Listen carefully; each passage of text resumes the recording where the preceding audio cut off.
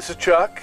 And this is Karen. And this is our show. What if it really works? A practical guide to spirituality. And we're here again in Weaverville, North Carolina. And it is October 5th.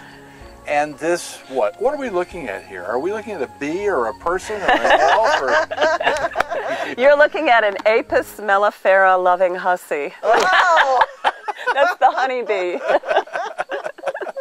That's wonderful. There we go. There we go. This is Debra Roberts, and we are so grateful to be able to come here and share her space and share the space with the bees and all the other wonderful animals and creatures that are in this valley. You are so welcome. Welcome to Western North Carolina.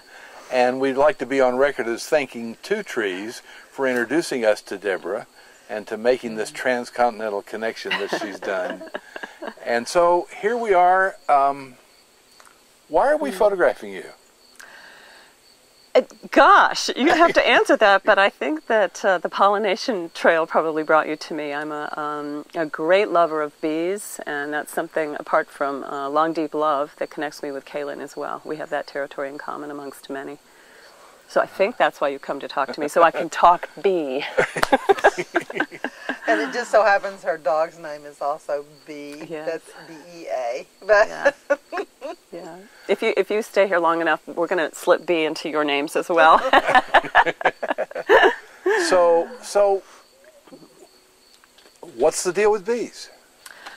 Well, in the world at large, they're a very challenged population. Some people have called them the canary in the coal mines. What they're up against is a species, all species are, but in regards to them in particular, they've been challenged for some years, and scientists have called the phenomenon of it colony collapse. So it's going on. We're seeing it just touching into Western North Carolina a little bit too. There's other areas that are probably more affected, but the whole world, there's no debate about the fact that the bees are challenged. So what's emerged, I think one of the great things about crises, is that two-leggeds, and the birds are endorsing this, step forward and rise to the challenge. So more mainstream people are aware of the preciousness and the importance of pollinators and honeybees in particular, and more women than ever in the whole history of beekeeping are stepping forward into beekeeping. And you know what happens when women step up and out. It's having a very felt effect in beekeeping. Now, is that because of the nurturing that women bring to that particular profession? I think so. If I look at women stepping up and out in every way, I think that's often it. And when I was first reading the, about, 4 or 5 years ago when colony collapse was rearing its head and was heading into the mainstream, I was seeing reflected in our own bee community, which is huge. We have probably the biggest bee club in the nation in Buncombe County. We have over 500 members, and adjoining counties have a huge contingent as well. That's right here, right? That's right here in this area. We have, wow. We have a breadbasket for bees. So this is like a very biodiverse area, and it's very good for bees. It's one of the great bee areas. So I was watching a lot more women come into the bee clubs the year that I did, and then subsequent years. There's more women working on the master beekeeping, which doesn't define them. There's a lot of great beekeeping women who aren't pursuing that, but that there are as well, and that's been traditionally more a territory of men choosing to do that. So I think the nurturing, I think that's definitely true, and it's playing out in our ways in the yard too, which is extremely interesting to me.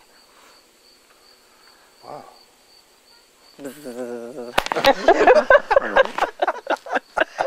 And you picked a great day for bees. We're in what's called the third honey flow here in Western North Carolina, so we're really happy when the goldenrod and asters bloom. It's not a given every year, and that's the last flush of nectar and pollen that's very strong, and when it happens, it's a great boost for the food stores for bees going into winter. So it's a great bee day today.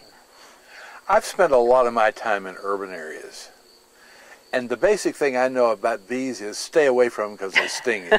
Right.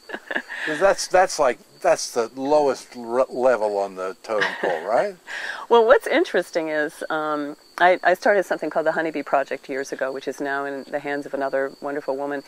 And I've presented to thousands of children and their parents and teachers. And The honeybees do sting. Many pollinators sting, but honeybees, when they sting, they die because their sting has a barb that grabs into mammalian flesh and doesn't come out, so the end of the bee detaches. It's a sorry thing. So if they sting, they die. They do not want to sting us. And for people who are allergic, it's generally yellow jackets and hornets or wasps. And those other pollinators that can sting till the cows come home. So when people are afraid of getting stung, it's usually yellow jackets which nest in the ground, or some of the other pollinators that might have something under a table or a chair or a picnic table. Honeybees, if you get stung by a honeybee, it's because you probably, almost stepped on them in a flower or in the grass, or if you're a beekeeper, you're in the hive or standing in front of the hive. But it's less frequently you get stung by a honeybee because it's in its last hurrah and it really doesn't want to do that. So it's not really anything to be afraid of with honeybees. It's usually the other pollinators who are also somebody's children, so I love them too. So one of the things that we heard before we met you was that... Uh-oh. Now you really need to work on your sense of humor. But one of the things we heard was that you are in communication with the bees. I think all beekeepers are. I think that ranges from, if you're a beekeeper and you're a good beekeeper, that ranges from the literal, listening to them every day or every time that you're in the yard, there's a certain amount of information you gather orally and with all the senses beyond just the visual. And mine extends to, other realms too. When I first started beekeeping, from the first day I got my bees, I felt compelled to put my ear to the hive. And so every day, over all of these years, even in the winter, I put my ear to the side of the hive or the back. And it's just a way of, if someone says, what's a happy sound? Most people think of, a summer's day in the apple orchard. And if people think of an aggravated bee sound, it's like, they're going to sting you or something. So there's maybe two sounds. Well, if you are an oral beekeeper, which I am, you'll hear, 25 happy sounds. And you'll hear 20 versions of, like, what is that? Or upset, or queenless, or the fabulous queen piping sound. And that's a body of information that I get that includes also, don't come in the hive today. If you're thinking of checking to see if we've got good food stores, we're fine today, stay away. Or a lot of mystery, which is, I think we're ever and always in relationship with the mystery. And it's been a source of great information from the literal to the mystical. And I think that's available to every beekeeper who's paying attention. That's a drone. Let's see. See, with some of them, they've got yellow balls on the back of their legs. That's the pollen basket. And it's a glad-hearted thing for a beekeeper to see this happening, because it means that it's one of the signs that all is well in the hive, because they need that for the babies, for the larvae in particular. It's a protein. The pollen is a protein and nectar is a carbohydrate. So when you see a lot of this happening, it's that a lot of pollen stores are going to go in the hive, and that's a great thing. You know that probably all is well in their world.